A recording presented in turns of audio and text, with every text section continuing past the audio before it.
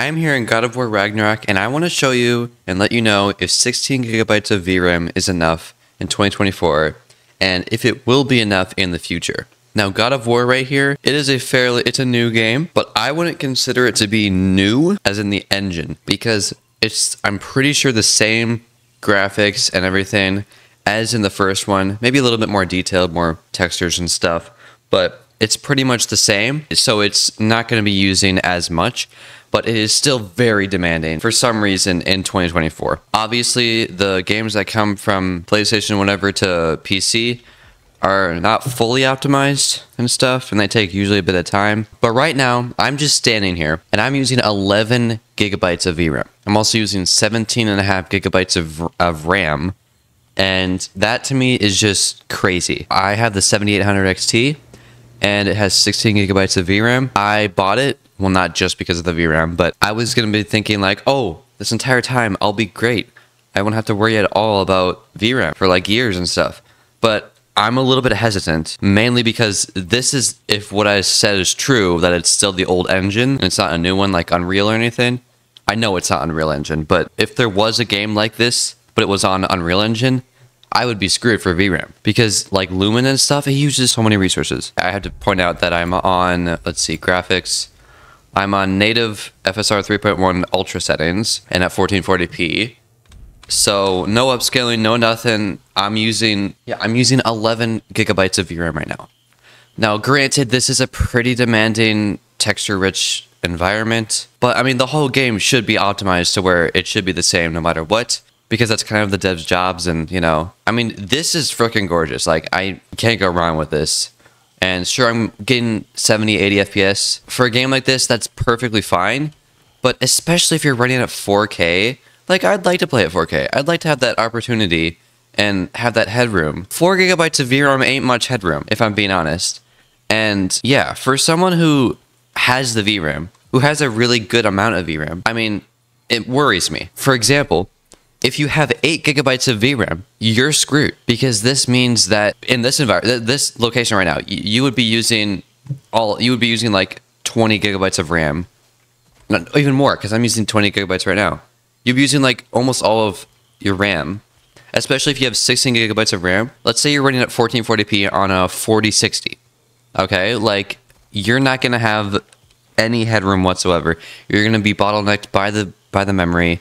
And if you have only 16 gigabytes of RAM, you're really screwed. You're going to have to lower the settings to reduce stuttering and stuff, because the textures just will not be there. And yeah, it's The Last of Us all over again. I can't really give Last of Us an example because I've never played it. I just don't appreciate that games are requiring so... Let me see. What is the requirements for this game? So you need a lot of space, obviously, because it's a huge game.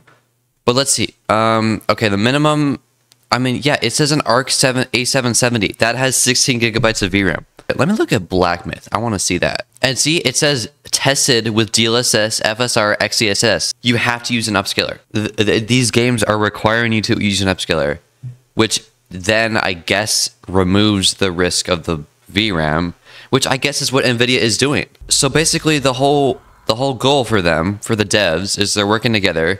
They're just relying on upscalers, and then that in turn makes it not a requirement to have the VRAM. There's a lot of people like me that want to run native and see it all crispy like this, but don't want to have to shell out for like a 4090 with 24 gigabytes of RAM. I really hope that the next series of GPUs, obviously AMD has been doing a good job about it, but I really hope Blackwell will have at least 12.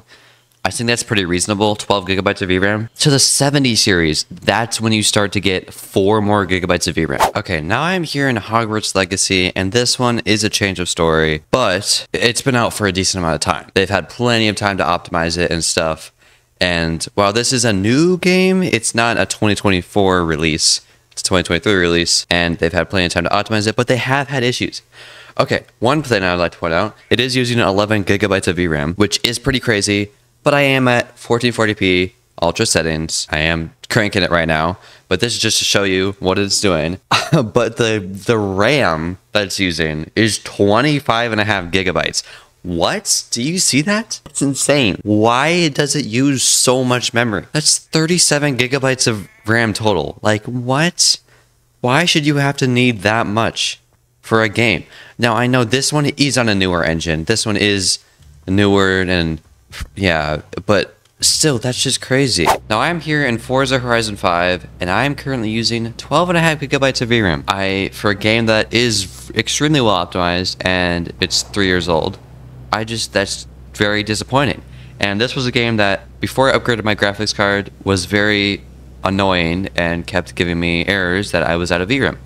And once in a while there was artifacting and weird glitchiness and some textures, like actual glitching, not just there not being textures. It is well optimized, but you know, if you want to play at native settings, if you want to play at high settings like I do, you're gonna need VRAM. Now I want to go over to the Steam hardware and support survey, because this is pretty important for people, because this is the majority of what people use. So unfortunately only 14% use AMD. For RAM, most people have only 16 gigabytes, which means that if you're playing Hogwarts Legacy, you're screwed, because you don't have enough RAM. People shouldn't have to upgrade their RAM just for one game, you know, or just because of a new release. Most people have 8 gigabytes of VRAM. This is because of Nvidia, because Nvidia, most of their GPUs have 8 gigabytes, and you had to spend a lot of money just to get up to 12 even, and that's ridiculous. Like 90% have 12, and then when you get to 16, only 3% of people that use Steam have 16. I want to see.